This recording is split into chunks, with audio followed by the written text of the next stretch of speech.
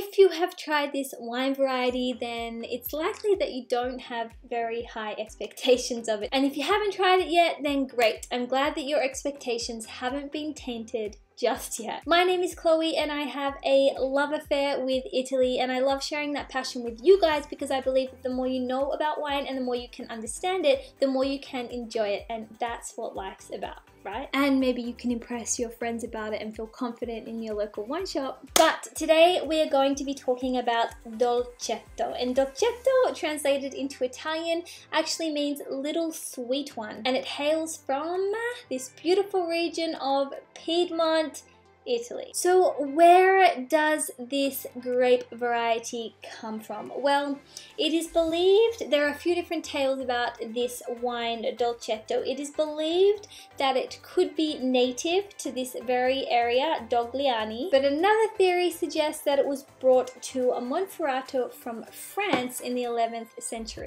Now this bottle is empty, so I can't really pour a glass of wine and share it with you guys, but if you do happen to have a glass of Dolcetto in your hand, or imagine that you do, then you're going to see that it is very intense in color. However, this intenseness in the color doesn't necessarily translate to the intensity in the flavors. In fact, a lot of Dolcettos that I have tried have been very lacking in flavor, but that's not to say that all Dolcettos lack in flavor. Ones that are beautiful are gonna display aromas of violets, blackberries, plums, licorice, and spices. They're usually bone dry, moderate tannins with low to medium acidity, which makes these wines super soft and super approachable. Now this is your classic wine found on a lunch table in your Piedmontese homes and Piedmontese restaurants. It is in fact a food-friendly wine. It is typically paired with salumi meats and dishes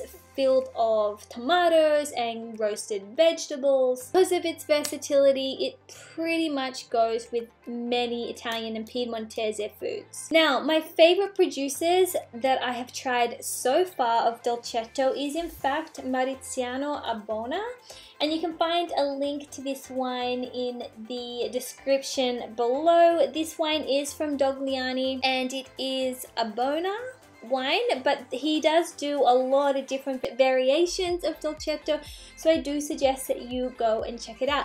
Another one is Cascina delle Rose, and they typically produce Barbarescos. They are located in Barbaresco, but they also have a Dolcetto that is absolutely mind-blowing. So as I said before, you can go check them out in the links in the description. So there we have Dolcetto today, guys. If you do like learning about Italian wine and drinking Italian wine, then be sure to subscribe, put a thumbs up or down as a way of letting me know that this content is what you guys want to see, and I'll see you guys on my next video. Ciao for now.